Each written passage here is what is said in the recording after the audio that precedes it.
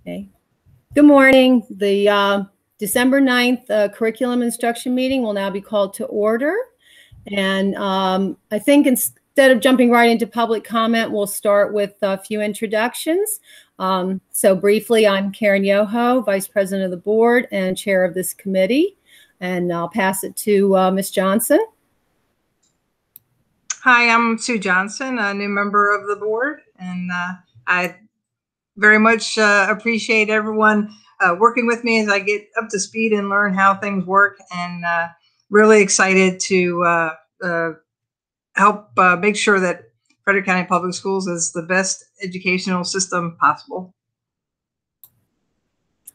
Thank you, Ms. Johnson. I'm not yet seeing Mr. Johnson, Jason Johnson, join us, so we'll hope that he is able to do that soon. Dr. Cuppett, if you'd like to make introductions on your end.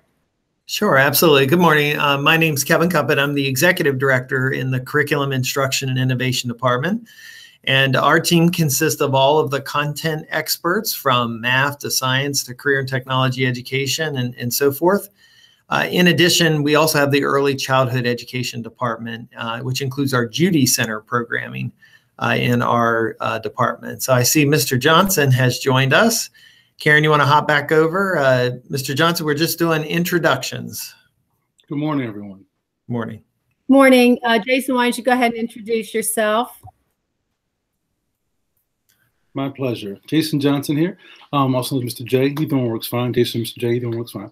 I am a educator of over 17 years. Originally with FCPS for about 7 years of those years. Currently in Howard County. I've done everything from in-classroom instruction to state and national instruction, creating curriculum and doing different designs. As you know, I'm a new member of the board this year, and I'm thrilled to be here. Actually, I have a master's degree in curriculum instruction, and so this is kind of a passion area for me, so I'm very glad to be here. Awesome. So returning to our staff, for the new board members, there are several people that serve on the committee in a permanent position, and then what happens then, presenters come and go based on the topics that we have. So I'm going to go to Dr. Harris, who's serving for the AAE department. Good morning. Again, I'm Keith Harris. I'm Executive Director of Accelerating Achievement and Equity, or AAE for short. And under AAE, we serve the departments of special education, of English learners, of advanced academics, and the area of equity and cultural proficiency. So good morning, everyone. Also serving on the committee is Jen Bingman. So good morning, everyone. I'm Jennifer Bingman, Director of System Accountability and School Improvement, and I'm part of the SASA department, which is System Accountability and School Administration. And so in my part of the department that I serve, we oversee state assessment, we oversee local assessment, intervention, in addition, all of our data platforms and data systems, and our student information system, as well as the research requests that come in for our system. We also manage the surveys that we put out, so we also take care of those. So that's a little bit about the team that I serve and what we do. It's good to be with you all. And then in the format of this committee, we also have directors from SAIL, which is those directors that directly supervise our schools. And so they rotate depending on the topics that we have. So throughout the course of the year, you'll probably meet each of them. Representing today is Dr. Dan Lippy. Good morning. I'm Dan Lippy. I'm the Director of School Management and Charter Schools. My role in the school in SASA, the school administration side, is to liaison with all of the departments and the schools to try to make sure everything organizationally runs smooth, as well as work with the curriculum side for the charter schools. And then the final person that really helps the committee run very smoothly is Linda Raines. She is the Senior Executive Secretary that I have the pleasure of. She keeps me straight on a regular basis. So Linda, if you'd like to say hi. Hello, everyone. Welcome. We're glad to have you here, and it's good to be with you. And Linda handles everything from the scheduling of the meetings to the minutes and all kinds of great stuff. So we appreciate her support of the meeting. So that's it, Karen, and we'll introduce presenters as they come up. Very good. Thank you. Yeah, Linda, you have a tough job. Whew, don't envy you. All right, so next up on the schedule then is public comment. And Dr. Cuppett, I believe you have several to read to us. Yeah, we do. So the make sure I'm not muted. Okay, good. So the first one is from Corrine McGarity. It says, "Dear members of the Board of Education, I am a teacher and parent in Frederick County, and I also struggle every hour, every day with the educational crisis we are currently experiencing. I also recognize that my struggle isn't anywhere near that of my children and students. I'm writing this email to appeal to the Board of Education and specifically to the Curriculum Instruction Committee to consider the long-term effects of this crisis on our children and make adjustments to the current performance standards accordingly. My son has a computer, a strong Wi-Fi connection, 2 supportive parents, and a group of friends he can count on. Over the past year, I've watched my son go from being a consistent honor roll student who genuinely enjoyed school and learning to a freshman in high school in danger of failing 50% of his classes. This is not the effect of a lack of access to technology or lack of in-home support or a lack of educational background or English language knowledge. This is directly a result of the challenges created by an FCPS-issued mandate during the pandemic, the challenges of attending all of his high school classes online. While some students have demonstrated the executive functioning and emotional stability to make the adjustment to online learning seamlessly, many have not. The system is penalizing these students unfairly. In high school, grades matter. They serve as motivators and demotivators. A GPA allows a student to participate in extracurricular activities or not. And grades ultimately play a huge role in the future of post-secondary educational choices available to these children. We absolutely cannot have the same level of performance expectations and use the same grading model that we used prior to the crisis. I am requesting the committee consider adjustments. As a teacher at an international baccalaureate school in Montgomery County Public Schools, I'm expected to follow a revised grading policy adjusted for workload and performance expectations during the pandemic. Among other criteria, the adjusted policy for Q2 includes a bulleted list of significantly limits the amount of graded assignments in each class. Bullet 2 uses progress checks as diagnostic tools, not as a measure for a marking period grade.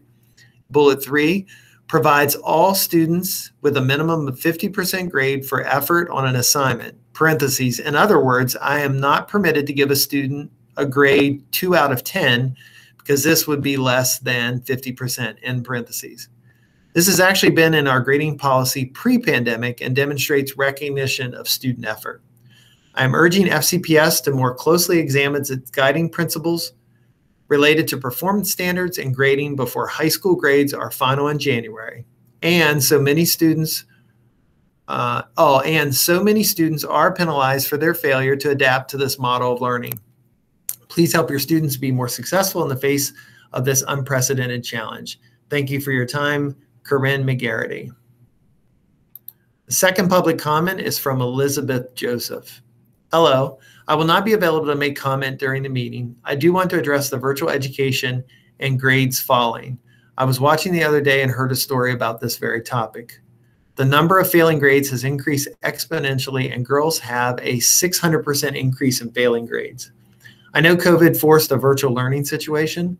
The teachers are doing all they can. My personal experiences have shown that some adults do great in a virtual classroom, but others do not. There are many reasons for this divide. Students shouldn't fail virtual classes if they are trying and need more help than they receive during the time constraints. Please look at the grading system that is in place. Good students are receiving much lower grades at this time. This will impact their ability to get into colleges. Please find a way to not penalize students because of the pandemic and necessary changes were implemented, but students never had to learn in a virtual environment and many are struggling. In advance, thank you for conveying this message for me. Feel free to contact me via phone, easiest for me usually, or email, signed Beth. Those are the two that we have at this time. Thank you very much. And next on the agenda is the minutes, approving the minutes. I know the other two board members weren't here. I saw no errors. So unless anyone has any corrections or additions, the minutes will stand. Okay, very good. I think we'll jump over board member comments since everybody got to introduce themselves. I see Dr. Marco has joined the meeting. Dr. Marco, would you mind introducing yourself? Good morning, all.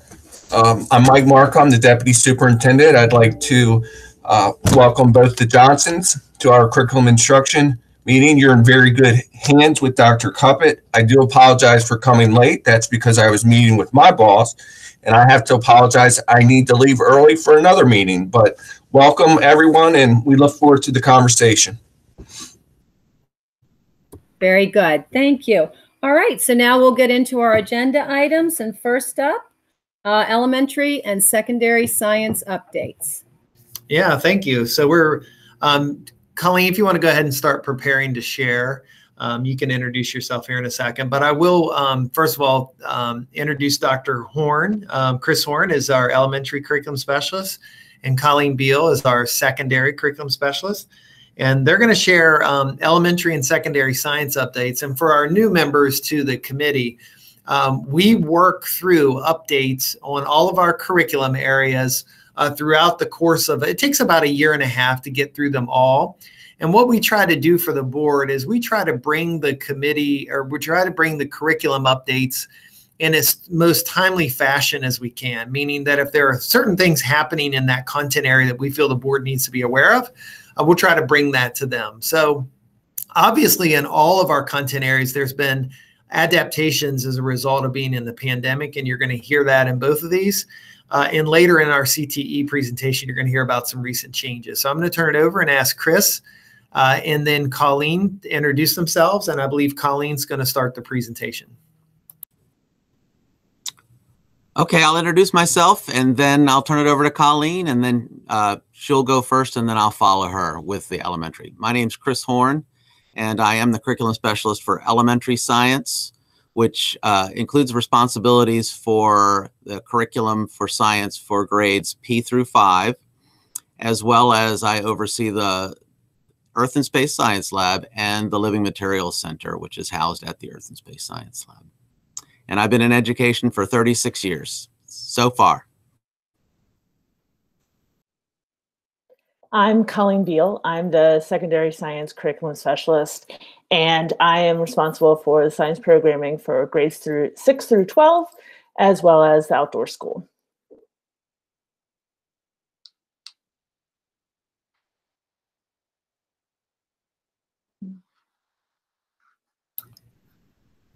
We're going to go ahead and get started with secondary science.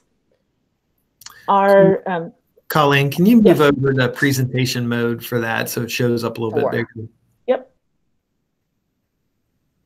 Perfect. Thank you. So just to give you an overview, all of our core middle and high school courses are now fully aligned to the Maryland State Science Standards. And so that's 6, 7, and 8 for middle school science. And then we also have a full sequence of high school core courses that are also aligned to the Maryland State Science Standards. And those standards tie in with COMAR and the Maryland Integrated Science Assessment, which I'm going to talk about in the next slide. We have added a new elective, Anatomy and Physiology, since we last met with the board with CNI. And Anatomy and Physiology, I'm proud to say, is now offered in all of our schools and is very popular. Our main work in supporting all of the different models, virtual, hybrid, is supported with our Schoology blueprints. And over the summer, our teacher teams were very busy helping us develop student-facing blueprints in Schoology aligned with our curriculum. And we also have additional resources for our teachers on curriculum now. Our Schoology blueprints were really helping them with student-facing. And Outdoor School, I'm happy to announce, is continuing in this virtual format. They are currently serving our 6th graders, and they're spending about a week in all of our comprehensive middle schools. They are at Middletown Middle this week, and they have been, as we've been moving through, they are offering more live from the field broadcasts, which have been tremendously engaging, and they have been growing in that. Wednesdays, they started out doing it with Wednesdays, talking about the watershed, and now are incorporating even more. So we're really happy that we are still able to deliver a very robust environmental education in a virtual format. For secondary science assessment, the Maryland Integrated Science Assessment assesses students in 5th grade, 8th grade, and then once in high school. The high school component has undergone a little change. Last year, the Maryland Board of Ed voted to change it from, it was assessing all the grade band of high school. So life science, earth science, and physical science, as well as the science and engineering practices and the cross-cutting concepts. The content, the science and engineering practices, and the cross-cutting concepts are the 3 domains, the 3 major components of the Maryland Science Standards. The old MISA for high school assessed all 3 contents, and it is a graduation requirement. The Maryland Board of Ed decided that they were now going to go to life science content only. So for those of you who have been familiar with the system, back before MISA, we had HSA, and we had a biology HSA. So it's more similar to that, because now it's assessing just one course rather than multiple courses with a graduation requirement.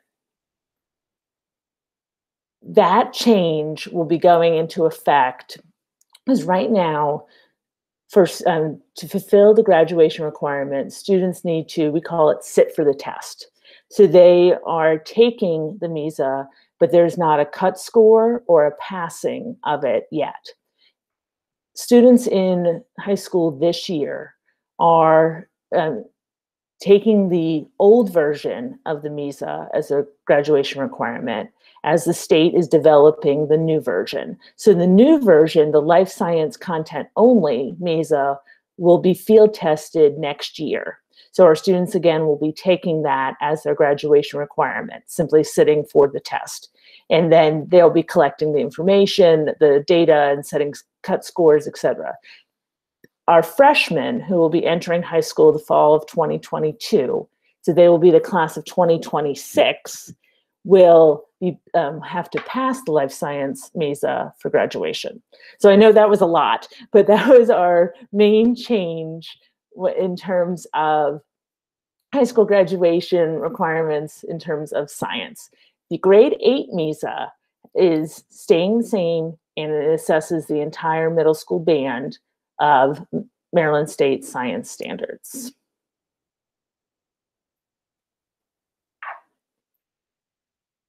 Different things that Secondary Science Office has been doing to support our teachers. We have been offering office hours weekly. We have several hours of office hours available every week. We're available to answer questions, offer assistance. Sometimes it's just a lot easier for our teachers to pop in, ask a tech question, ask a clarification.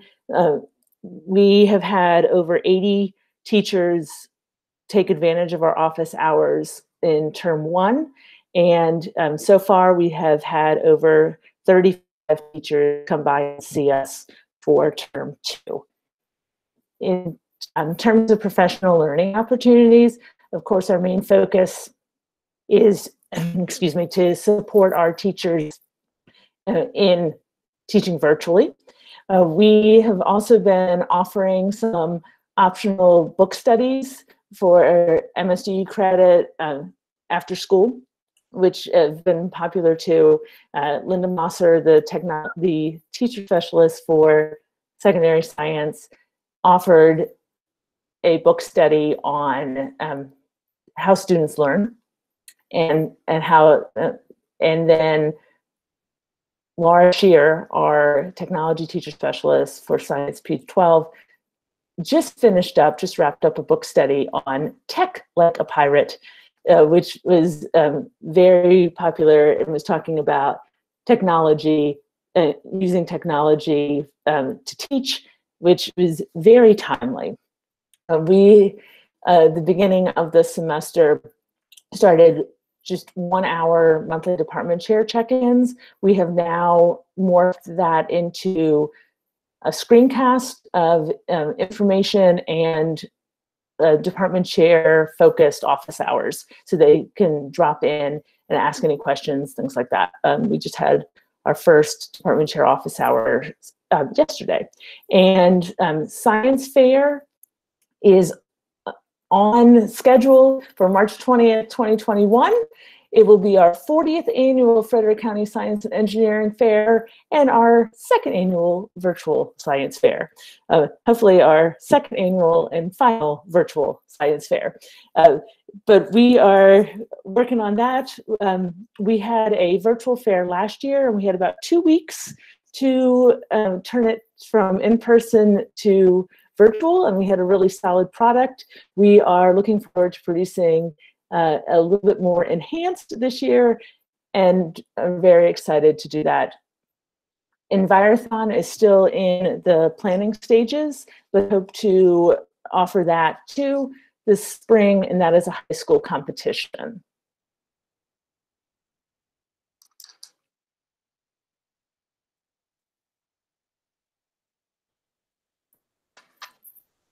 Chris? Okay, thanks, Colleen. Chris, just real quick before you go in there, I did want to go back and circle and just highlight a couple of things that Colleen has pointed out. The irony did not escape us when we moved to an all virtual format and felt that we had to figure out what to do with our outdoor school. I wanted to send a shout out to Brett Query, who leads that team. His entire team basically shifted their paradigm rather rapidly to be able to do that. And you're going to hear similar kind of shifts when Dr. Horn talks about our ESSL programming. So that was one thing I wanted to highlight. And I also wanted to thank our team, Colleen's team, for the amount of work and wrestling that's going to occur over the next couple of years with the change in a major assessment like the MISA. That anytime there's a change in our major assessment program, it requires a lot of work and professional learning. So I want to give proper props to them that work is already underway. So, all right, Chris, thank you. Sure, thanks. So our format here is to, I'll go through a couple slides, hit a couple highlights, but then we want to really give you time to ask us questions if you have those questions and dig a little deeper into things. So I'll finish up, and then both Colleen and I will be available for that. Because surely we're not going to cover everything, but we just want to highlight what's been happening. First on my bulleted list here is that this summer we had our curriculum writers.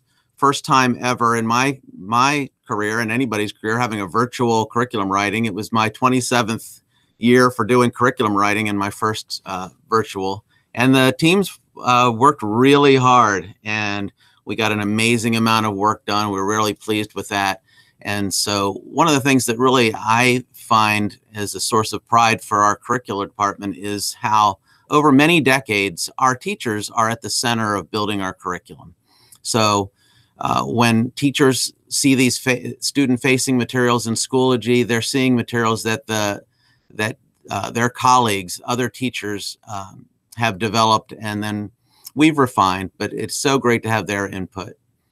And so teachers are currently using those, and we're continuing to develop those. We work with curriculum teams now who are doing double duty. They're writing curriculum and they're teaching, and they're learning from what it's like to be in a virtual environment and adapting how they develop curriculum for us. So we really find that to be super helpful and effective.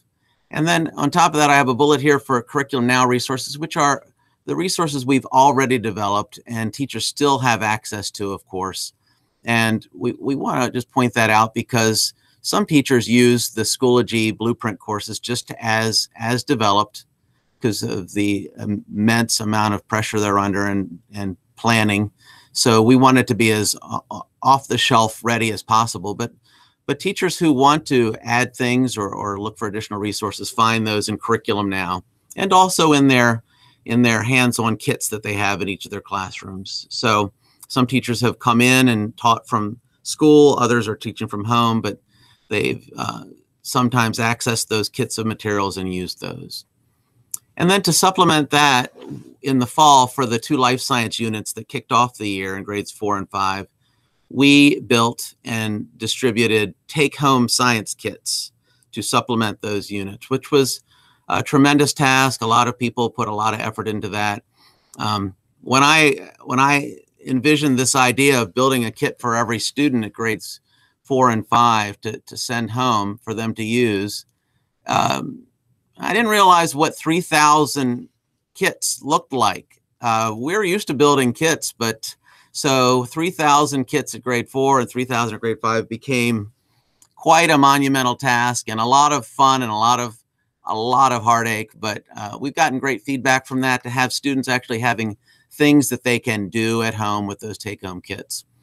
So it's our intention to respond to the other life science units in grades K, 1, 2, and 3 here in the spring, whether students are back in school partially, whatever situation we face in the spring, we want to make sure that we'll have materials for them to take home if possible. So I wanted to highlight that. Our STEM Leader program has been in place for a long time, and we have a representative from each school. I wanted to mention that because we're still continuing this program virtually this fall. We have a meeting tomorrow, actually, and it's optional, and it's after school. But our STEM leaders are our direct connect to schools. So we love having them and supporting them, giving them, sending them resources. We like to provide some additional perks in the way of resources so that they can try things out. So for instance, we're sending a read aloud book for them to utilize with their students.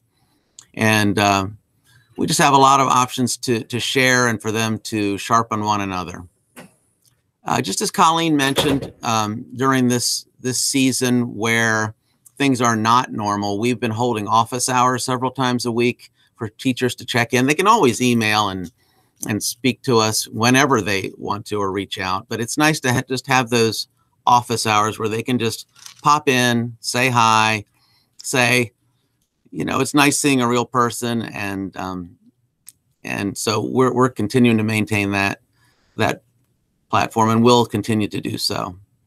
I mentioned MISA on here because our grade 5 students are the students who in the spring will take the MISA assessment, and they're receiving all of their instruction virtually because all of the science at grade 5 is built into the first semester.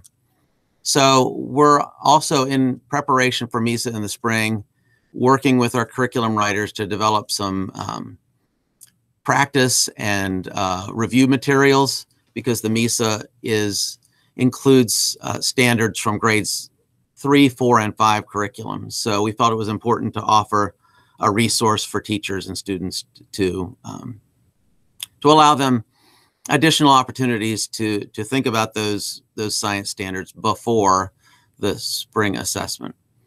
And then finally on this list, I have the science fair, which last year ours is canceled. So I don't know what we're going to do because Colleen's on year 40 now. And so I guess that makes us year 39, or I don't know. But we're going to meet with Colleen and try to envision an elementary science fair that is virtual. That's our plan right now. We want to have a contingency for either way, but by January, we're going to have to make a decision about whether we're for sure virtual or if there's any opportunity for face-to-face. But we think we'll end up being virtual for the science fair in the spring. All right, Colleen, if you could just advance to that. So part of my responsibilities is to supervise the Earth and Space Science Lab, which Kevin mentioned. We've had to shift what we do there quite significantly. So we have spent months and months developing virtual field trips and posted those for teachers to utilize. Throughout the spring, they held Facebook Live events, and now in the fall, we have a weekly I Wonder. Today is today at 11, they're presenting live on the Winter Circle from our planetarium, which is going to be a cool episode. So we've tried to keep things, even in the virtual world, exciting and alive for them. In addition to all those materials that we provide with the virtual events, we also give a platform where there's additional activities and resources for teachers and students to access. And just by way of updating you on things happening at the Earth and Space Science Lab, in addition to our new way of doing the world virtually, after we've been open for 11 years at the new facility, and our digital projector had a lifespan of about 7 to 10 years. So we're really thankful to have installed this fall a new digital projector because the old one was failing. And so there's been intense training to use that new resource. And on top of that, we've received these amazing displays from the Maryland Science Center, which we're having updated. And so when we finally get to open our doors to students again, it's going to be a whole new ESSL. So we're kind of excited. We've got new displays, a new digital projector system. And then I also just bulleted because we're taking an opportunity to do some work in our Arboretum.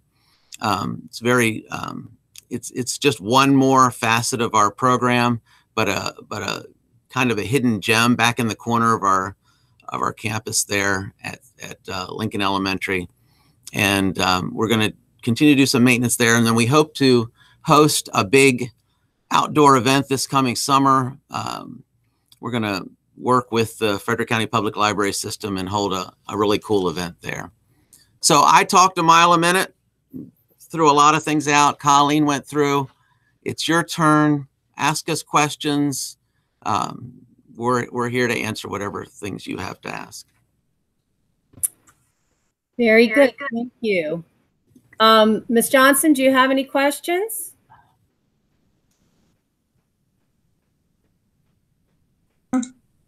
No, I think I understood everything that was presented. I don't know what I don't know, so.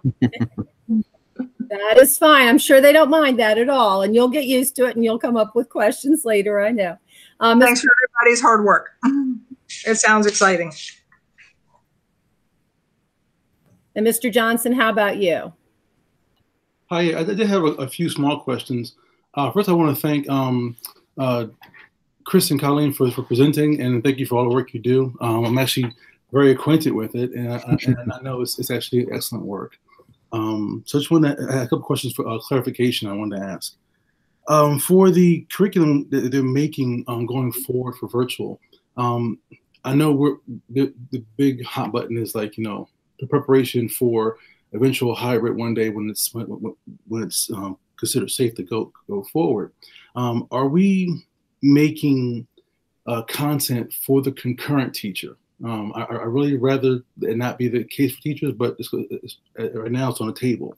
So when we're making content, is there something made for the teacher to, in the same vein, same content, but I have something for the kids who are here with me and something for the kids asynchronously to do online, so I'm not really so stressed doing both at the same time? That be considered? I can just give a simple yes, but I'm going to defer to Dr. Cuppet because he spends all of our time on this issue, so I'll let him respond. Yeah, so that's a great question. I think one of the biggest areas of concern that teachers have right now is the idea behind how do I do concurrent? How do I teach kids who are with me at the same time that they're at home, and how do I manage that? So what we've asked the department to do, and all of our folks here are part of that, is to begin conceptualizing a couple of things. One, what are the best times and best purposes to use concurrent teaching, because the MSD state requirement is what it is. There has to be this on average of 3.5 hours. I'm sure you're aware of that. And so things like direct instruction, if we're going to do an immediate direct instruction and students at home could tune into that as well as the students at school, we're giving professional learning in the month of January that shows teachers how to configure their classroom to be able to do that. And so things like direct instruction would be important to do in concurrent. And then we're asking teachers and providing resources to then ask a very important question.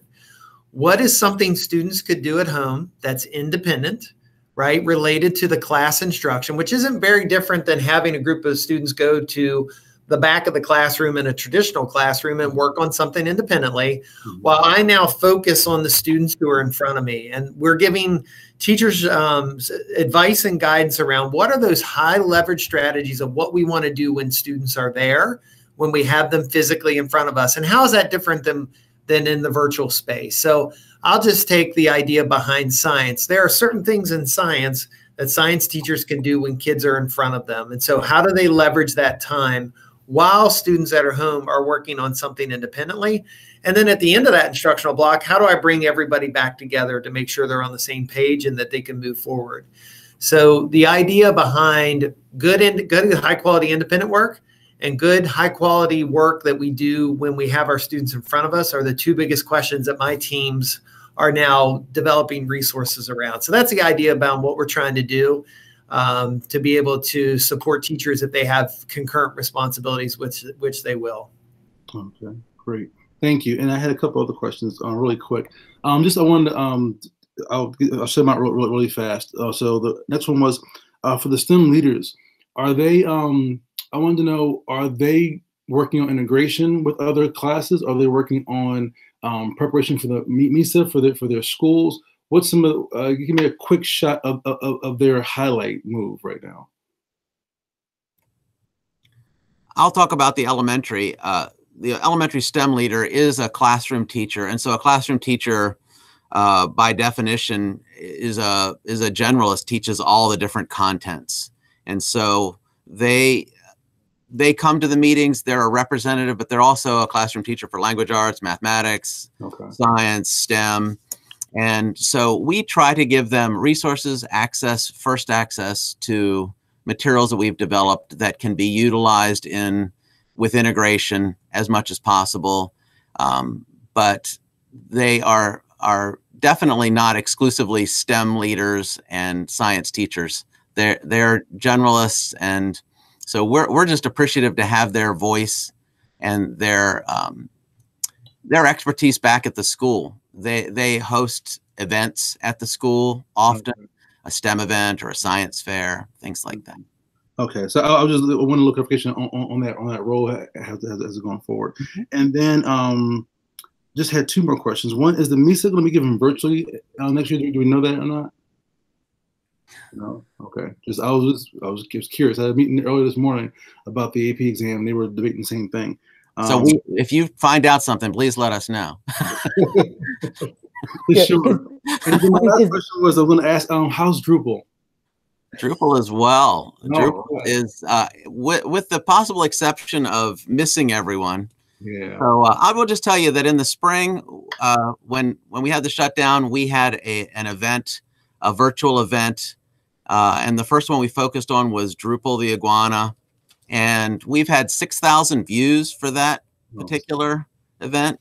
And then in the summer, we held another Drupal-focused virtual event where it was his birthday. And let's see, Drupal's birthday, 2,180 views. So Drupal's more popular than most everybody I know, including my entire staff.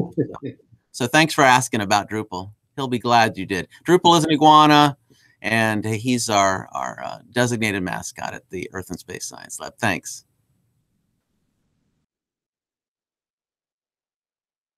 That was it. Very good. I love that last question. Yes, and I'm glad you told who Drupal was, because only people who have been there have seen Drupal wandering around. So, of course, I have a few questions. For Colleen, the anatomy and physiology elective, what grade typically are you seeing that students are taking that?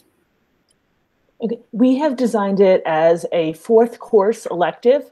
So we're having mostly juniors and seniors take that. So after they've taken all of their graduation requirements and the MSSS aligned courses, then they have more opportunities, because we just wanted it.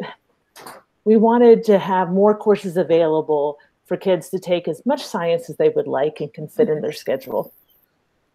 Very good. Very good. Yes, that's an enjoyable course. And I hear admissions to med school are way up with the pandemic. Everybody wants to be Dr. Fauci now. Next. Next question I had. So, you know, a lot of times as board members, we ask questions from a personal perspective. My father's a retired nuclear physicist, and so I grew up not liking logic, but now, you know, it's there with me. But when I got to college, I found out I was really bad at life sciences, and then I took astronomy and I got an A, and I won't even talk about my grades in zoology and botany. So I'm just wondering why the focus on life science when, you know, each different earth, life, and physics are very different branches of science. And so the focus on life science, I'm just wondering if that doesn't leave other kids out like it would have left me out. That's a really good question. And the NGSS, the Next Generation Science Standards, which is what the Maryland State Science Standards are based on, took that into account. And they are very well rounded, the standards, because it's earth science, life science, and physical science. So our courses are aligned to that. And the sequence that students take covers all 3. So our students are being educated in all 3, but only tested on the life science. Does that help clarify? It does, but I've just, again, why just the test on life science? Why? And maybe that's better for kids, but it seems like it takes out some of the balance like the 5th grade and 8th grade MESAs do. Yeah, it was a decision by the state to focus on the life science. And which leads me just to another question that came to mind. One of the reasons I didn't particularly like zoology and biology was the cutting up little creatures. So to students, I was way ahead of my time when I abstained from doing that and got an F. But do students have to cut things apart? No, if dissection is offered, we also always offer an alternative to dissection with no penalty to the student. And we never surprise the students either. So we always let them know if dissection is coming up and they have a chance to opt out with no penalty. Again, I was just way ahead of my time. I should have been in school now. Thank you very much. And just a couple of questions. So Dr. Horn, when are you looking to give the MESA, or I guess that would be for either, but in elementary, when is the MESA slated to happen? It's in the spring. Colleen, I don't have the date in front of me. Do you know the date? I know it's March. I can look it up real quick. And I just kind of was looking for a month. So, because when we say spring, that's pretty wide. So, okay, March. So that is coming up. And this is not as much a question as just a suggestion, Dr. Horn. The county PTA had to do a virtual reflections program last year. And so that was, you know, a lot of art, literature, things like that. And so you might tap into the county PTA for some suggestions. Of course, you have a great resource in Ms. Beal with already having done it, but they also went through that kind of at the last minute and were able to throw a very nice production together. So. Very nice. Thank you. Yeah. Thank you. I think that's all I had. So I appreciate it. Thank you all very much. Yeah. So, Ms. Yoho, according to the document I have in front of me here, the MESA will be looks like March 8th through March 19th. So it's Hate to say it, but it feels like it's coming right around the corner. Well, it is, and they better decide pretty quick. So you all, I mean, well, anyway, of course, that's I'm not telling you anything you don't know, but yeah, that's why I wonder if it was April or whatever. They had a little more time. They better get themselves going. Okay, thank you very much. Appreciate it. And I think we can move on, Dr. Cuppett. All right. Well, so our next presentation is around career and technical education, which, by the way, we called it career and technology education for a long time, but the state has changed its mind, I think maybe from some federal persuasion. So career and technical education. So I'll have Dr. Pearl and Mr. McGachy introduce themselves. Good morning. Excuse me. I am Christine Pearl. I'm the supervisor of career and technology education. And some of the roles that I do are related to compliance. I am the liaison to MSDE. As you're going to hear about today, there's a lot of legislation surrounding CTE. So I ensure the compliance. I oversee the grants for our department. And I focus on developing the new programs of study. Anytime we're updating or moving to a new program of study, there's a complex process that we go through. So I work on that. I also coordinate the partnerships, because partnerships are a very important part of career and technology education. Through our program advisory councils, our local advisory councils, we work closely with Workforce Services and the Frederick County Office of Economic Development. So that is another component of what I oversee. And then I also directly oversee the programs at the Career and Tech Center, as well as work-based learning. So Norm does the rest. So I'm going to pass it off to him on that. Hi, how's everybody doing? I'm Norm McGachy. I'm the coordinator for career and technology education. And I do that with a lot of help from our teacher specialist, Corbin Shoemaker. Also, we sort of, what we do besides Christine is we work with the career and technology education at the high schools and also at the middle schools. So I oversee like computer science, engineering, the business pathways, family consumer science, our child development at the high school. But at the middle school, we have family and consumer science courses. We have tech ed courses, along with a computer science course at the middle school, and also some STEM courses, such as our Learn, Apply, and Build 21st Century Skills and our Invention and Innovation course. So we deal with a lot of the teachers in the middle and the high school. But Christine also helps out in ag. She might, we sort of work as a team where we can't all do it individually. So we sort of jump in, and whoever's available to put out the fire, that's who takes it on. So that's it. All right. Well, thank you both for being here. And we have a lot of important updates here. So I'm going to turn it over to, I assume, Dr. Pearl, you'll start. And if you can just move to presentation mode so it shows up a little bit bigger, that'd be awesome. Yes. And I thought I had done that. So give me 1 second. You know what? I have 2 slideshows up. Give me 1 second. Here we go. Now I have the right one. Yeah, you did. We just lost your presentation. So you did. Okay. 1 second. So stop sharing on that. Stop and come back in. Okay.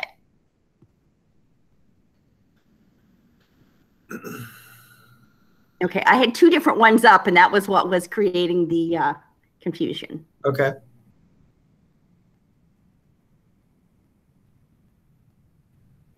You got it? Yep. Here it comes. Yep.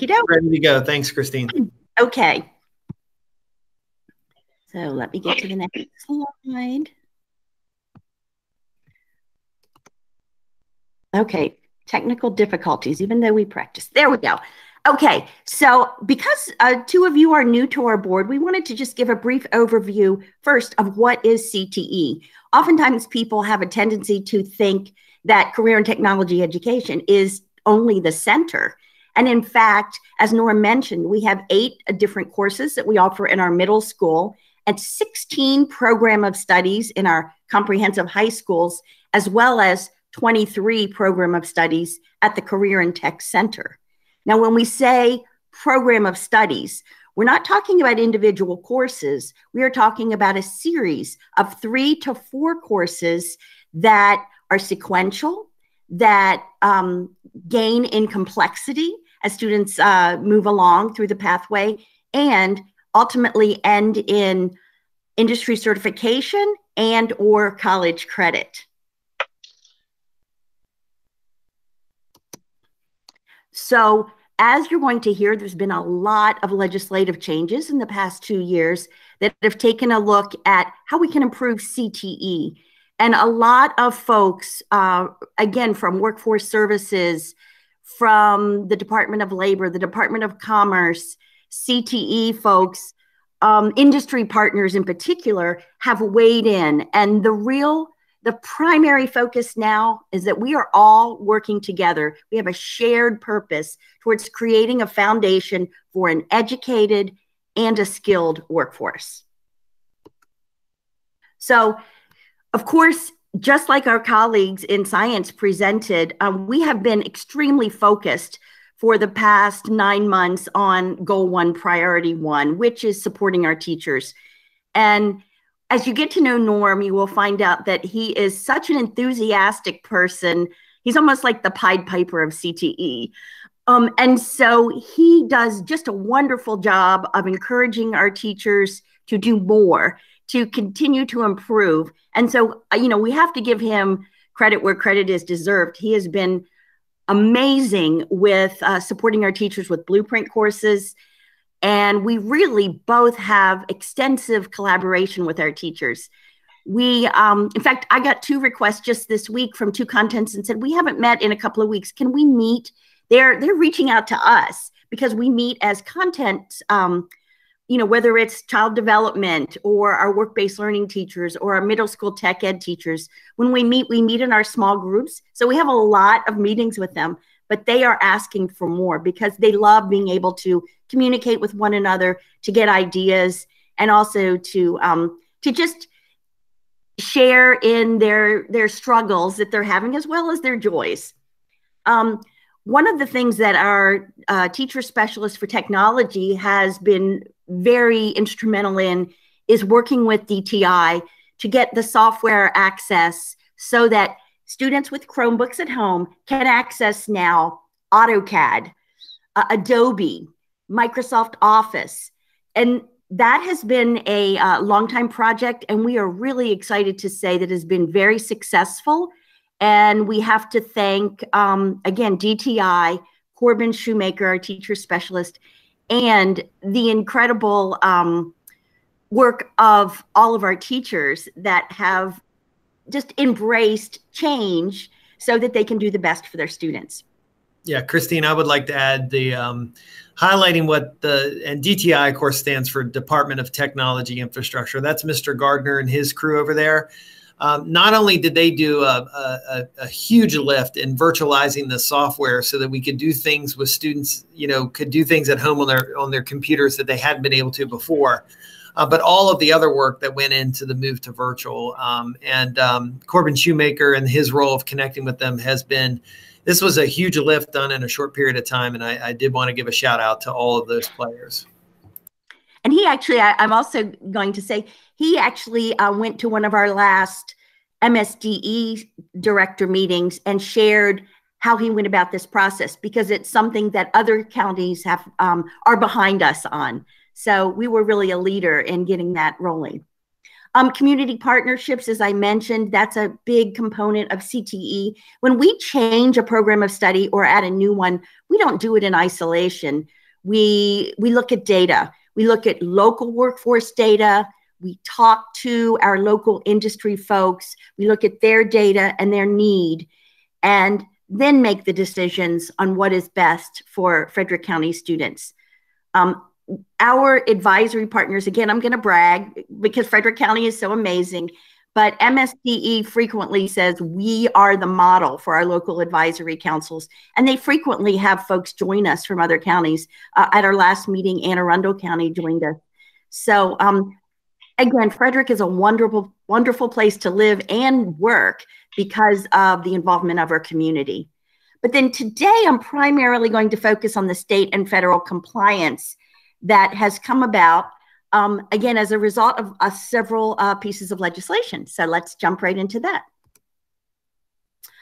If you can see all of the different manuals on this slide, those are just a few of the manuals that have been put out by MSDE over this past year in all related to the regulations, significant regulations that started in 2018 surrounding CTE. So the federal Perkins Law, which is actually the Strengthening Career and Technology Education for the 21st Century, but we commonly refer to it as Perkins 5. So Perkins was updated as a result of that. We've been working very carefully on our methods of administration requirements, which essentially are taking a good hard look at every way that we provide opportunities for students to make sure that they're equitable through our recruiting practices, through our marketing materials, through our instructional resources, ensuring that all students have an equitable opportunity to participate and be successful in CTE. Of course, the Every Student Succeeds Act has provisions for career and technology education, the More Job for Marylanders Act, the Kirwan Commission, and I didn't put on the slide, but also the MSDE graduation requirements task force. So all of those combined changed the direction for CTE, hence a lot of the new documentation, and I'm going to explain a lot of new ways that we are looking at CTE. The major law that is impacting us is that 45% of all high school students will be required to complete a CTE program of study, earn an industry-recognized credential at the concentrator level, or complete a registered apprenticeship or another apprenticeship by 2025. Now, I will share that we are right now at 21%. So we know we have a heavy lift.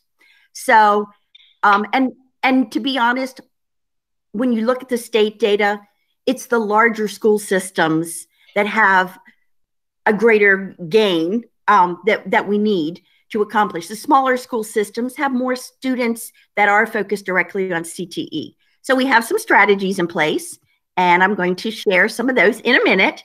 But these are also some of the COMAR regulations that are currently being discussed. In fact, at Monday's state MSDE meeting, they discussed 3 of these related to graduation requirements, CTE, and programs in tech ed. And those changes will be discussed again at the MSDE January meeting. And we anticipate that those changes will be put into place for not next year's students, but the year after. So back to the strategies for more jobs for Marylanders. These are some of the things that we are currently implementing to increase our data. One of the main focuses is that we are retraining our stakeholders. We've recently met with principals, with counselors, with all of our CTE teachers, and we're asking them to retrain their mindset that CTE is not a series of electives, it's a program of study. We don't want a piece of the pie. We want students to take the whole pie because that way they are trained for an opportunity for their future. So that's number 1, marketing. We are continuing to add industry certifications and provide student supports in programs of study that didn't previously have them. And I don't have this on the slide, but we have also, over the last 2 or 3 years, we have added 19 dual enrollment opportunities for students in CTE.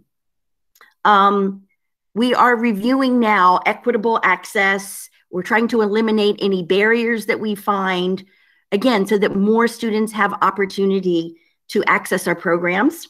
We're reviewing, for instance, our policy of how we accept students at CTC, as well as just all other aspects of CTE. We are enhancing our youth apprenticeship program, as well as our career research and development program, which was formerly a work study, as well as internships. Because again, that is a component of more jobs for Marylanders And we do need to make sure that we are increasing opportunity access for our students. Norm and I are going to be seeing you all this afternoon because we're coming to you to talk also about an innovation grant that we recently earned. And the intent of that innovation grant is to create access for capstone courses through online options. So again, increasing access for students, very important to us, because in the smaller schools, it's sometimes difficult to offer all of the courses involved in a program of study just because of scheduling. So we hope that this will increase opportunities. And then lastly, with the recent announcement that several of our programs of study could be moved from 4 courses to 3, we are refining that curriculum and putting that in place for 3 of our programs of study. So let's take a look at those. The first one is agriculture. And we have 3 different pathways within agriculture. We have a pre-vet pathway, horticulture, and mechanics. Previously, those courses had 4 courses, or those programs had 4 courses. We have moved it with the approval of MSDE and our superintendent. And so now students only have to complete 3 to be a completer. Now, they can still complete the 4th, and we have that as additional opportunities. We also want to encourage students to participate in internships or work-based learning experiences. But we know, based on previous experience, we had a lot of students that were able to get to concentrator level previously to the 3rd course.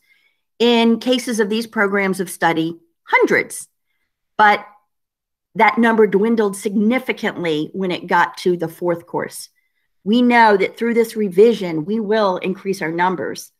And as was explained to us from MSDE, from Tiara Booker Dwyer, our associate superintendent who oversees college and career readiness, what this revision did was it minimized redundancy. It aligned to national CTE, where all other states only require 3 courses, and it increased opportunities to expand opportunities in CTE. Norm, who oversees business pathways, is going to explain a little bit about this one. What we've done here is we are actually changing some names of our business courses. We figured while we're aligning to the state and the 3 courses they had, why not align our curriculum to the state's? And actually, they just had a firm spend $125,000 to write this new curriculum. But they wrote it in the spring of 2020. That's when they finished, before the pandemic. So one of the things with the innovation grant is we are taking the foundation that they have provided, and I've been working with Kent Soffer right from Maryland's Department of Education, and he provided me all their resources. And now my team, we're taking it and we're making it and turning it into a curriculum that can be taught almost like what you said, Mr. J, in a virtual environment, in a hybrid environment, online, providing more access to students. That's what we're doing with this grant. So we're like, we're not going to take our courses and do that. Let's take theirs while we're moving in this direction. So the 4 we're focused on is the principles of business management, entrepreneurship, principles of finance and accounting. And then once a student has those 2, they can choose their 3rd course to be a completer, either advanced business management, maybe they want to focus on accounting. Principles of marketing is a new course that we'll be adding, and we feel a lot of students will really be interested in this marketing. And we didn't have that before. Or will they continue down through our office systems management, which is replacing our Microsoft Office certification? Because after speaking with Kent, and I think everybody realizes, someone coming into a business administrative service position 5 years ago, if you knew Word and you knew PowerPoint and Excel, you were pretty good. But times have changed. There's a lot more platforms out there. Just as Miss Johnson came on and struggled a little bit with Google Meet, but once you learn one platform really well, then we know that those students or those are going to be, we're trying to get them prepared for multiple platforms. So that's what that Office Systems Management 1 and 2 will do. It's a little bit broader than just Microsoft Office. So, and the state has said that, and we sort of want to go with those guidelines. So we're like, while we're making the guidelines from 4 to 3, let's go. And this is going to provide us opportunity to collaborate with more schools across the state. More counties are going to adopt this, and that's going to help also. The more collaboration we have, the better off we'll be. So that's why we've made that leap, taken that leap, I guess. I do want to share as well that in his research, Norm is also working with FCC. He's working with James Hatch, and remind me who the other person is, Norm. Oh, Karen Wilson, who is program manager of business ed. So we are ensuring that we are aligning to their programs of study as well. Again, because we want to continue to offer dual enrollment opportunities, and we have what's called articulation agreements with the colleges, where students can get credit by taking FCPS courses that align to FCC courses. They can get articulated credit. Now, I want to give you an example while we're talking about business ed, but our Cisco networking program, our students in that program currently have the opportunity to take dual enrollment in CMIS 120, 121, 290, and 292. Now, please don't ask me what they are. And they end with Comp TIA A+, as well as CCNA. So what we found is actually several of our instructors for Cisco are also adjuncts at FCC. They found a perfect alignment. And so students have the opportunity to take dual enrollment, or if they, for some reason, are not eligible for dual enrollment because they aren't CCR yet, then they are still able to earn articulated credit. So we're really excited about these increased opportunities. And again, remember, our focus for a program is ending in either an industry certification and or college credit. So where possible, we are offering that both options to our students in our as we further refine our programs of study. And one other person we're working with is Mike Watson, Principal Watson from the virtual school. Because while we're doing this, we're working with him to make sure our courses align with what he's offering. And once again, if it's not accessible by a student, we want them to be able to say, oh, I can just take it at the virtual school. And we think all that will add to more of our completers. So we all want to be on the same page. So it's been great working with him too. So. Okay.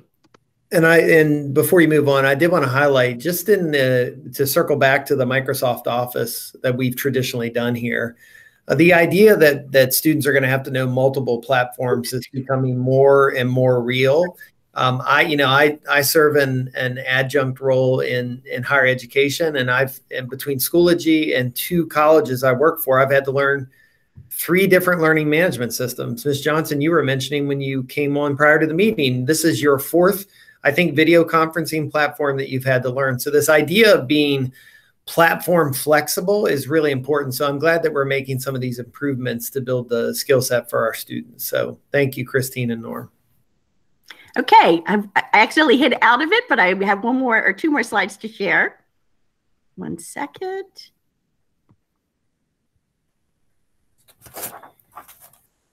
Here we go. Okay, so the last program of study that we decreased to 3 credits was career research and development. And this was our old work study.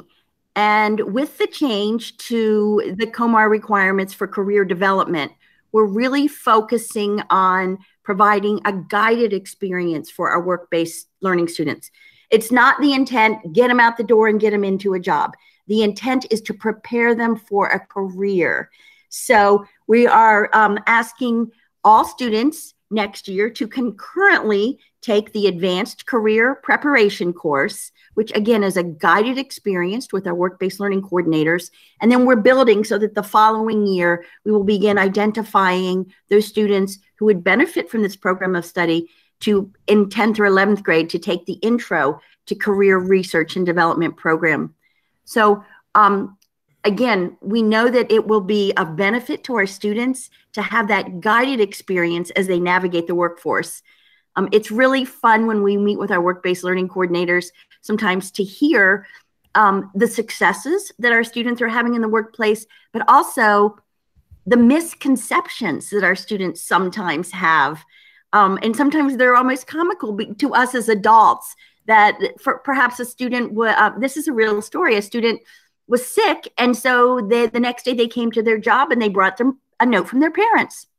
They didn't know you had to call the employer and say, you know, I'm not going to be there today. So there are just so many things that our students, you know, we can help them navigate the workplace by including an educational experience along with the program. So with that, we've given you a crash course in CTE, and we have much more to share another time, but we're open for any questions you may have. Mr. Johnson, if you'd like to begin, if you have any questions.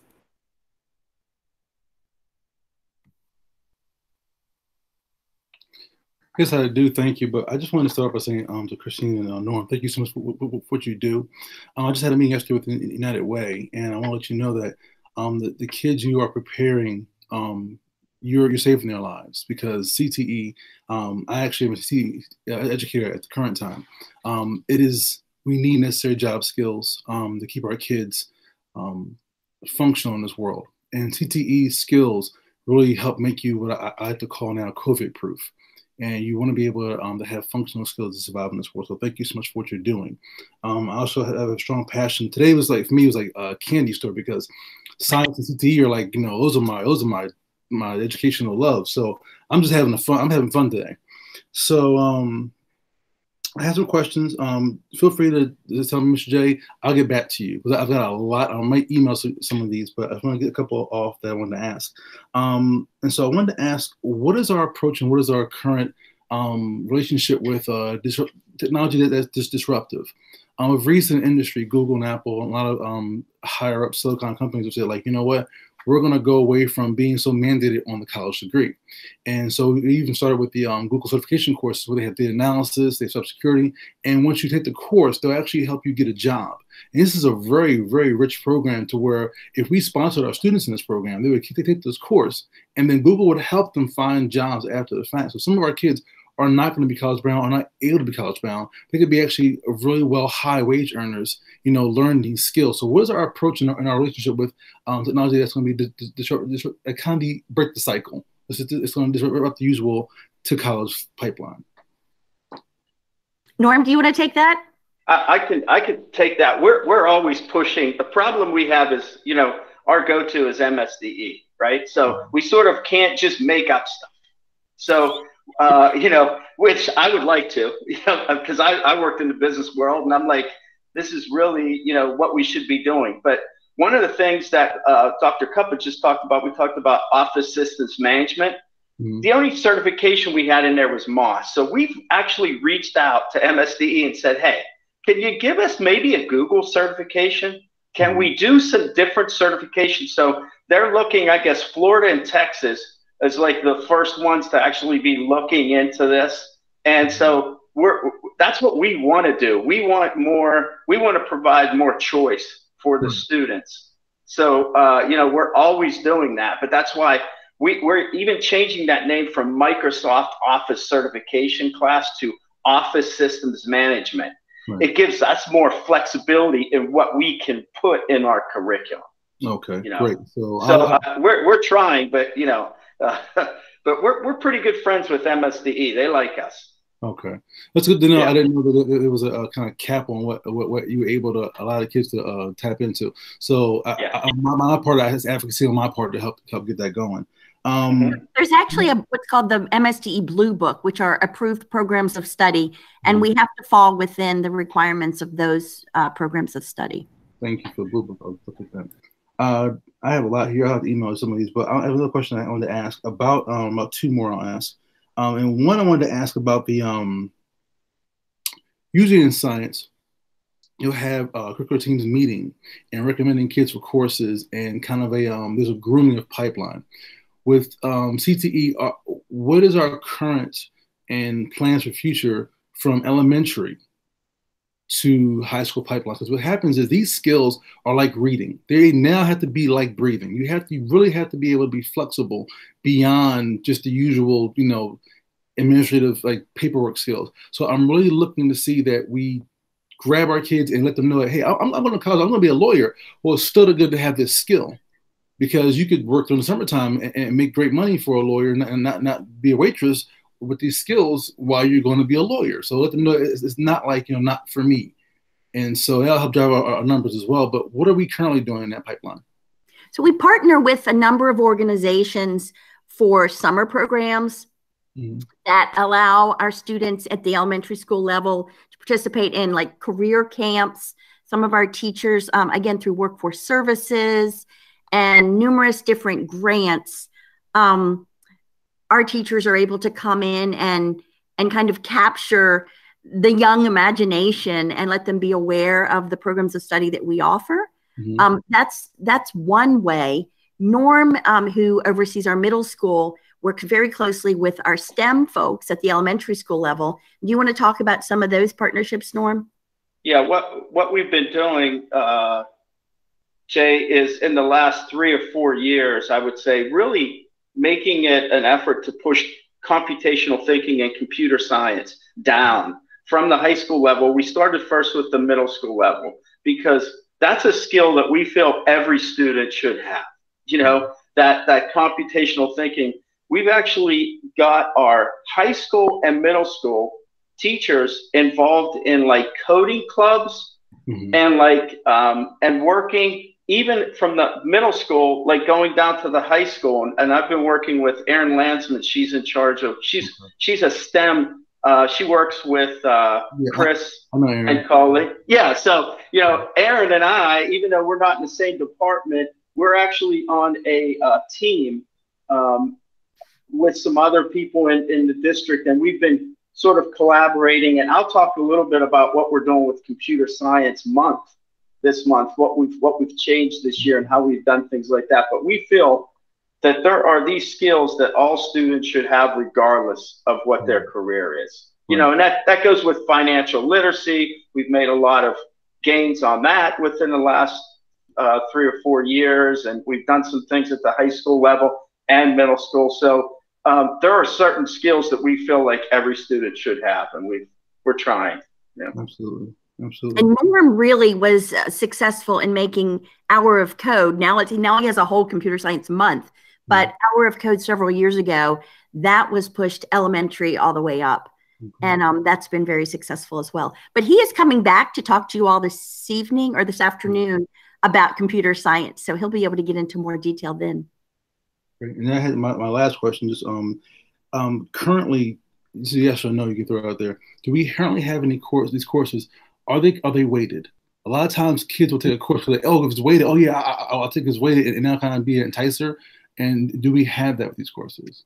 Yes, several years ago, we really took a hard look at many of our courses at the Career and Tech Center, as well as the comprehensive high schools.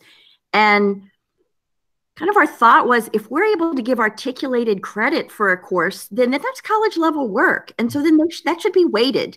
Yeah. And so many of our capstone courses are weighted, in addition to several of the programs like the Project Lead the Way Biomedical and the Project Lead the Way Engineering.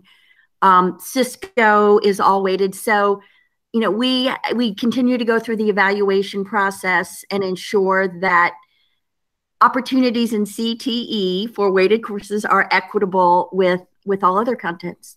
Wonderful. Thank you so much for that. I'm a big cheerleader over here, so if you have any questions or anything I can help, let me know. Thank you so much for sharing, both of you. Yep. Okay. Ms. Johnson, do you have any questions? Yeah, actually, I have a few as well. I know there's a couple that I could go right to James or Karen with because they're in my department. So I also appreciate all the hard work that you all do, and probably 15, maybe even closer to 20 years ago, I did a lot more work in collaboration with the CTC. One question I have is any plans for expansion? Because at FCC, we seem to build building after building after building after building, and when you drive by the CTC, it looks the exact same way it did in 1997 when I first started teaching at FCC. So can someone just address that for me? Because I'm just wondering. We would love to expand, and that's been a discussion that's come up many times, but unfortunately funding has not enabled that to go forward. So I don't know if Dr. Cuppett wants to address that. So I think, given the opportunity to expand, our staff would have a lot of ideas about programs. It has been a conversation that the board's had repeatedly. There was some exploration when the Lincoln A building came up. There was some conversation around that. Quite frankly, it's an issue that the board struggles with every time that it does come up, because that capital expansion is the challenge. But considering that, I do want the board to understand that the staff has done an excellent job of looking at existing programs and raising them to the level of those, kind of certifications or credentials, as well as adding programs back in at our comprehensive high school. So if we didn't have space, for instance, at the CTC, could we actually locate a program like that? So the biomedical is one of the best examples. Had that program at CTC, we've added it over at at Tuscarora.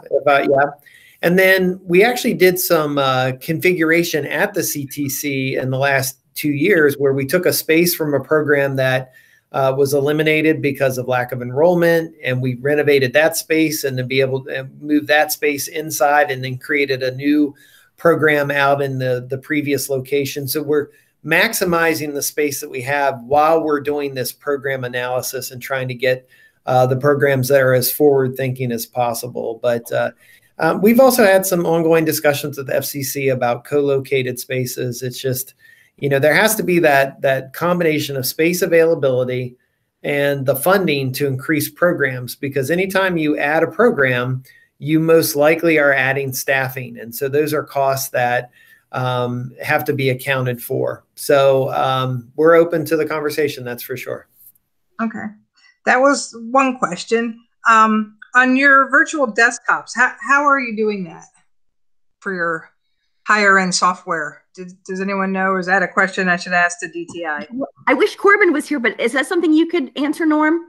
No, I just know that the kids are actually VPNing in, and they basically have a server for our students. Okay. And so, and we roster those certain students are available to that. So it seems to be successful. They took some grant money and they were able to do that. And so I think that's money very well spent. And it could be even used after the pandemic. That's the nice thing. A lot of these tools, it's utilized now, but now we could use it after, which I think that's money really well spent. And that was funded through CARES. Okay. Yeah, I saw that in reading somewhere along the line. And I guess along the same vein, in terms of other programs that other counties may offer, is there any collaboration with that? I'm just thinking we used to have aviation maintenance, and now we don't because nobody took a job in Frederick County that went to BWI or Dulles. Are we taking or leveraging any programs that might be offered in another county, and can that kind of thing happen? Not currently. Yeah, not currently. We certainly communicate very frequently with our colleagues and talk about successful programs, but we haven't, to my knowledge, had any of our students that go to another county to take a program. Okay. And this is probably my dumb question for the afternoon or morning. So if 3 courses is a completer and 2 is a concentrator, what is 1? Just an elective. Just an elective. Okay. I didn't know if it had a title. Intro course or, Yeah. Okay. So it's good that we've been able to take it down to a 3-course sequence or pathway. I was wondering though, like welding, does that fall under? See, I see it looking here, wood and metal. Is that under mechanics or is that under agriculture? So we have two different welding programs. We have our program at the Career and Tech Center, which ends in AWS certification. And then we have an ag program at 4 of our comprehensive high schools that is ag mechanics, that also includes welding, small engines and power, and then the wood and metal. So some of those students do also get AWS certification as well. So, but they do ultimately end up with a small engines certification. So 2 different programs. And again, we try to provide opportunities for all students. If they take the first course at their comprehensive school, they can certainly then parlay that over to the Career and Tech Center. What 4 high schools offer that, can I ask? Walkersville, Linganore, Catoctin, and Brunswick. Oh, imagine that. Okay. Would have been my 4 guesses.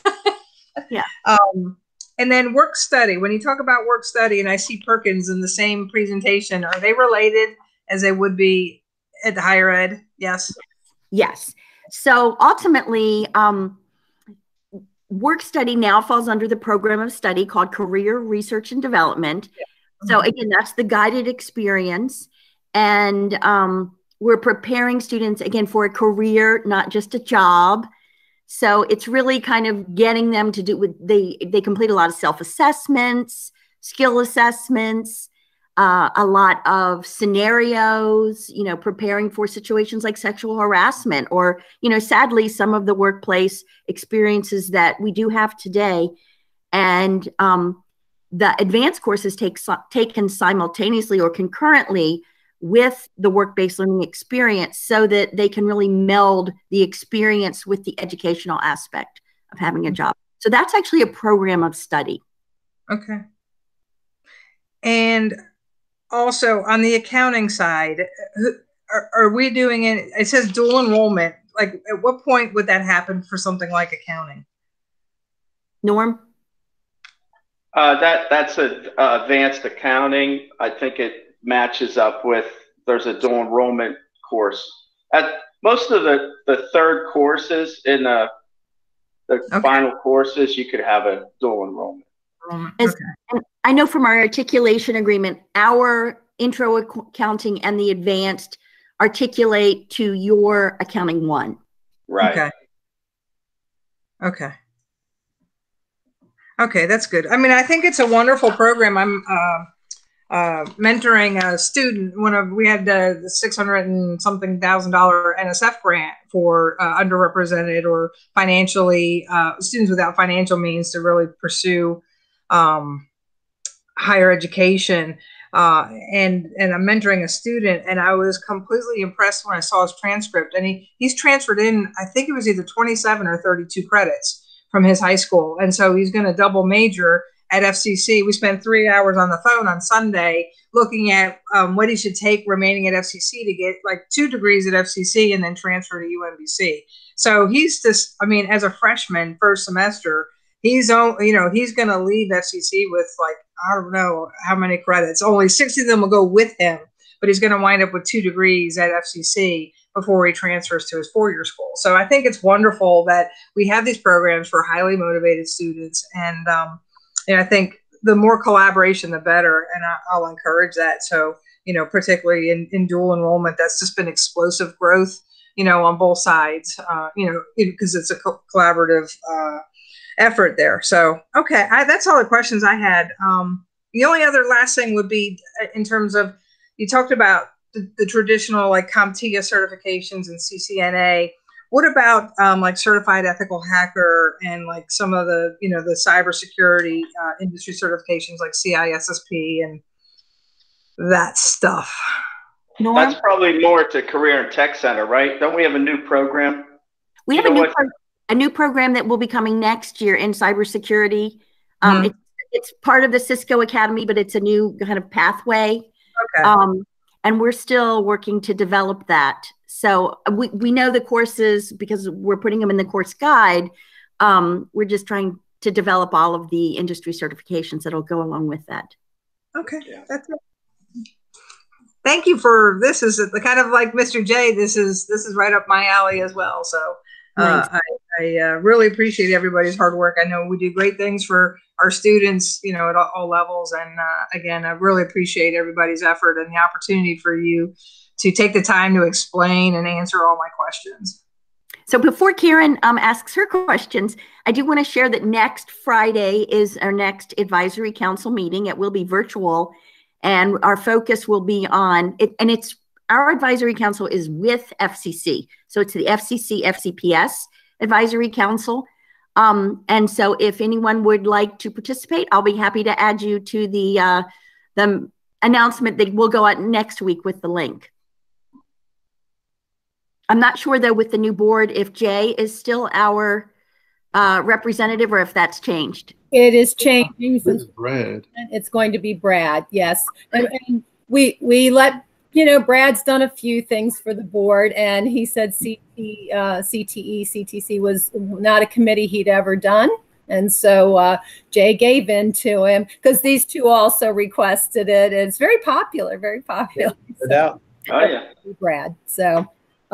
Yes, I think all of us are in agreement. We would love to expand the program, and you know, of course, this budget year was just very, very sad with the pandemic kind of crushing all of our hopes and dreams for a lot of other things. So it'll be a while before we get to dream that big again. But you know, you can see they work hard to make improvements everywhere they can. So thank you certainly for that.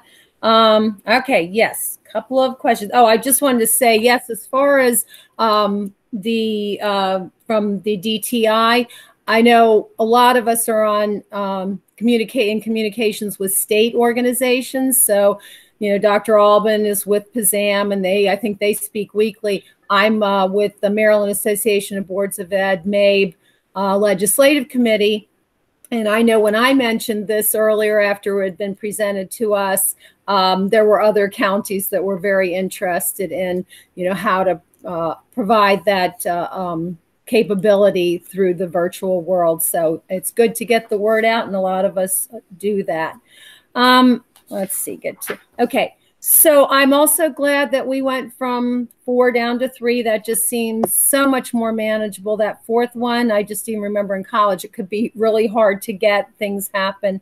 But I'm going to play devil's advocate because I know you're responding to what the state wants, what the federal government is looking at, the popularity and focus on CTE programs. But is the idea that maybe we're requiring, and this is more just in general, that we're requiring students to focus too early? Should we be looking at not just middle school, but middle and high as the opportunity for kids to dabble and explore? And by requiring these completers, and again, I'm playing devil's advocate, are we maybe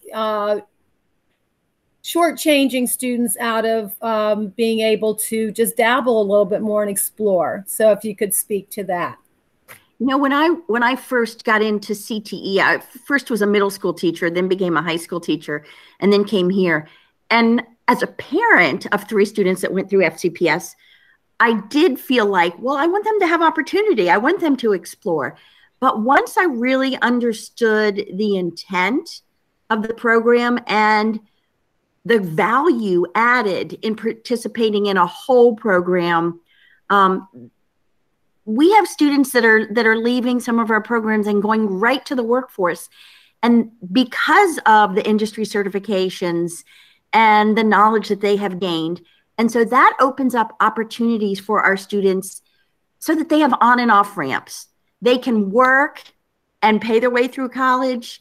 You know, they may decide to work for a while and then go to college. They may decide to make a career in whatever the area is and not have the need to go to college. Or they may decide later to go back to places like our Monroe Center and get certifications. So I understand what you're saying, but I also see significant value in being able to focus. And I do think it's a different world now. I do think our expectation of students is that they leave high school with a toolbox full of tools. And I think this provides that opportunity. Thank you for addressing that. I just think that's something, my husband actually brings up to me, but they don't get to take woodworking, so somebody might have a hobby. So I appreciate you addressing that. Yeah, my father quit high school in the 1940s and is a retired nuclear physicist. And I think you're right. It's a different world. I don't know that he would have had those opportunities, and the military provided a lot of that gap. But so I appreciate that. And another, and can I say something? Yeah. And if you think about going to 3 courses, that gives the opportunity for a person to take one more course that they really, maybe I want to take that computer science course that I wouldn't have if I was just in the business ed completer, because I would I know business is important, but I also know computer science is. So now let me take that as my 4th course, or let me take ag as a 4th course, because I want to go into farming, but I know business is important. So that 4th option now provides a lot more flexibility because I already have my completer. So let me do my focus. The other thing that we're doing is encouraging our counselors to talk to students. Typically, when students come into high school, the counselor's thought is, let's get them in financial literacy requirement right away. We have embedded financial literacy options in many of our programs of study. So we're saying, take a look at the student interest. And if they're interested in business, let's get them in intro to business as their financial literacy, because that's already one, and we can double dip with the financial literacy and intro to business. Or in a child development program, we actually have, I think, a very successful financial literacy component in the 4th course, which is all about running your own child development program and looking at, the taxes and the loans and income from students and all of that. So we're really trying to create contextual financial literacy opportunities within the content. So again, that has the opportunity to free up a credit as well. That was a really good point, because I was more thinking students would try something, find it wasn't to their liking, and then go to a next, and that would be the 4th one. So I wasn't thinking of the 4th course as being on the other end of getting that more exploration. So thank you for putting that in. And another comment to make is that I know for so long, when we talked about college and career ready, it was really just college ready.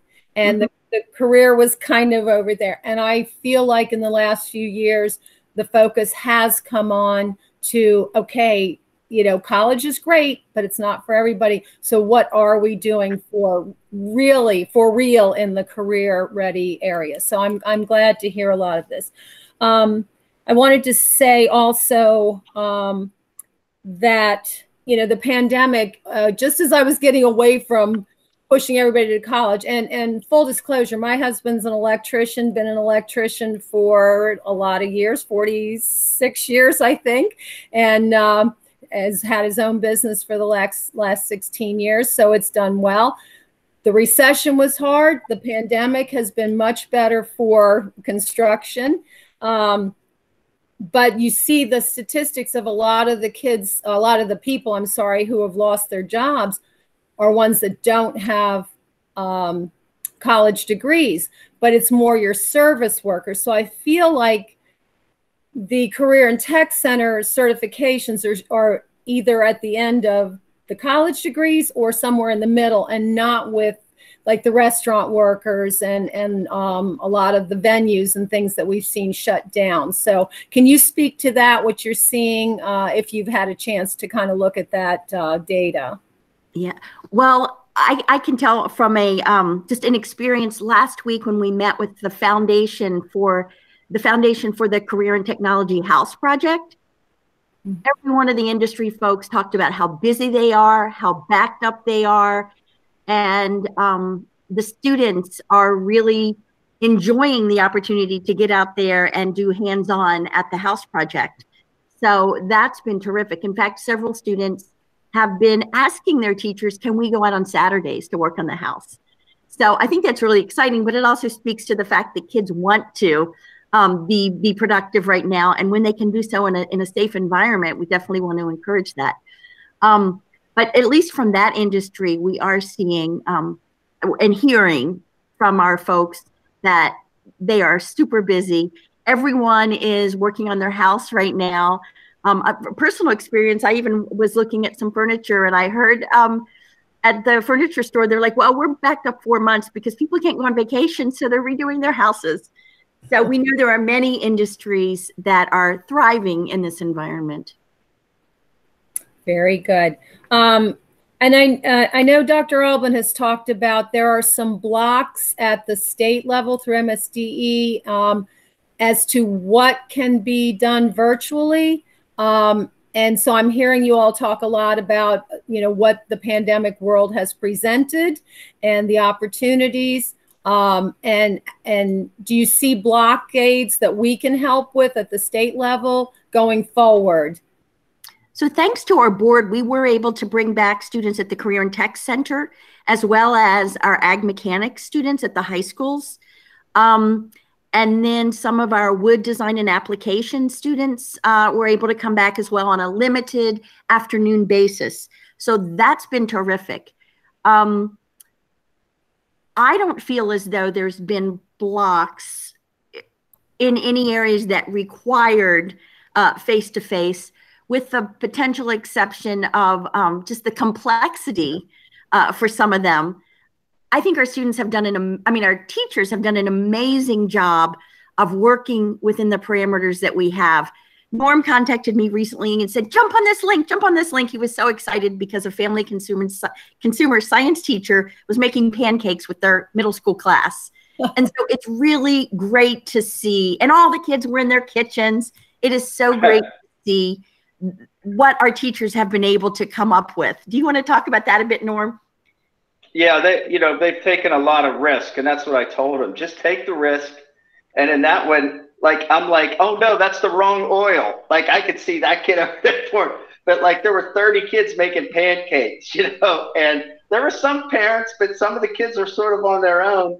And then somebody else just did an event like that. And I know the principal at Middletown, he actually participated at home as well. So he made whatever they were making, and what a great opportunity to teach family consumer science and life skills with all these kids at home. That's what we're like, they're home in their kitchen. So, we've had some good things, but I think our teachers can't wait to get back hybrid, some of them, to at least give materials of instruction. And that's what we do. We build relationships with kids, and that's really what we want to do. So we began planning for that already. We're excited about that. Very good.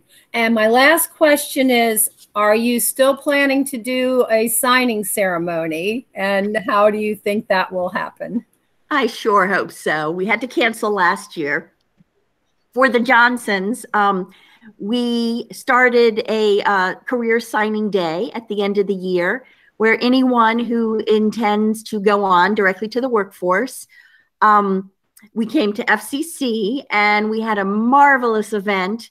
The businesses were up there and had little gifts for the students, and the students signed and the businesses signed their intent to work, and it was so successful. Again, we were disappointed we couldn't do that next year. I continue to be very positive, and I'm hopeful that we will get back before the end of the school year and be able to do one again this year. That sounds awesome. And that made it out beyond just the career programs. That was news across the campus, and it was wonderful. And I actually know students who were very proud about, they were signing to, at Shockley Honda, it's wonderful. And at least, at FCC, it was spread across the entire campus. So good. Great, right. Great work. And we are doing a middle school virtual tech fair. And instead of just one day, we're really going to focus on, it is CTE month, the month of February. So we'll probably have competitions throughout the month. I already have 4 or 5 ready to go. And we will have our startup Frederick again virtually. We already have that in the works, and we're planning for the business startup. We did that last year. We're going to modify it a little bit. We think it'll even be better, but we're planning on doing those 2 events as well. Very good. And it sounds like we'd appreciate know about those. I know a lot of times you're very good about sending, but make sure we get those invitations. I was going to say to Sue and Jason, there are lots of opportunities there were in non-pandemic times to get out there and see what CTE and CTC does. And I'm not sure that you mentioned the open house that CTC used to have.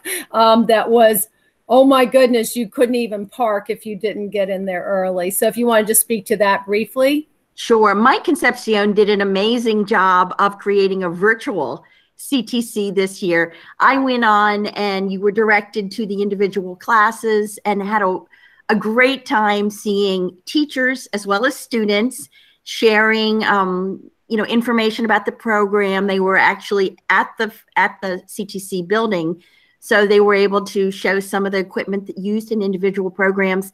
And it was great fun to be able to see the number of parents and future students that were engaged in conversation about the programs. So we are extremely hopeful that our enrollment will not be, for next year, will not be impacted by this, and that students will continue to sign up for Career and Tech Center. Yes, it was. The in-person was wildly popular. As I said, I tried to drop in a couple of years ago, and it's like I didn't have that much time, and you couldn't find parking. So if you didn't get there early, you were kind of out of luck. It was very, very popular. So that gets the interest going from the younger students. But I think that's all I have. So thank you very much for your time and very great intro and informational presentation for us. And there's nothing else for the good of the group. Dr. Cuppett, you want to, I guess, go look to future topics and we can say goodbye to Dr. Pearl and Mr. McGachy? Yep. So Linda will probably have a list of what's currently scheduled. I will let you know as we move into the January and February timelines, we may come to you with some items that are a little more timely. But right now, I think for January, what do we have, Ms. Rains? We have world language updates and competency-based education out at Frederick High School. Okay, so that's Dr. Francisquina and Ms. Chappelle will be doing that presentation. And that might be a meeting where we add something on if we have some timely issues that are coming up. Okay, very good. I'm sure he appreciates that you got the Italian pronunciation correct, because I know a lot of people mispronounce his name. So very good. Okay, yes, and I think that'll be timely since I know Jason had a question to Dr. Albin about that type. I think it was Jason of grading that type. One of the things that I'm going to be interested in is when they presented before, it was a lot on the teachers. And so maybe what their advice would be to make it not so much work on the teachers at the other schools. So, okay. All right. Can I ask one more question? I'm sorry. Of course. With Dr. Pearl's remark about the COMAR and the state mandate to have 45% of the students participating in like a CTC program of study, I have to imagine that the cost per student to enroll and participate in that has got to be higher than a non program, CTE program. Does anyone have that data, and has anyone done any cost analysis to know how much extra money that would cost us to fulfill this mandate? And are we going to get help from anybody? Yeah, so the challenge with doing that, I'm sure financially, I guess it could be done, but when you think about FCPS and our expenses, 85 or 89% is staff, right? So all of those programs have faculty members that are in there. And so that would be one thing you'd have to cost out is, as our staff members that run those programs cost more than others. Are they more experienced? Do they have more certifications? And then after that, it would be really materials of instruction would be the next big category, and equipment would be the other one. So I know that one of the challenges we have in all of our CTE programs is the replacement cycle for certain equipment, right? That's what I was wondering. Yeah. Yep. And when we add new programs, like we just added the physical rehabilitation program. We did that under a grant. All the startup costs associated with that were done with, I believe, might have been the innovation grant. And so we bought all the equipment and those types of things. Now, replacing that over time is something that we try to manage into our grants. As far as a student's participation in that, I mean, it's conceivably it would be more expensive, but I don't know exactly what kind of financial system we would have to put in place to be able to track that cost. I actually think the overall cost for raising the completer status is going to go down in the sense that you think about the requirement has now been dropped from 4 courses to 3.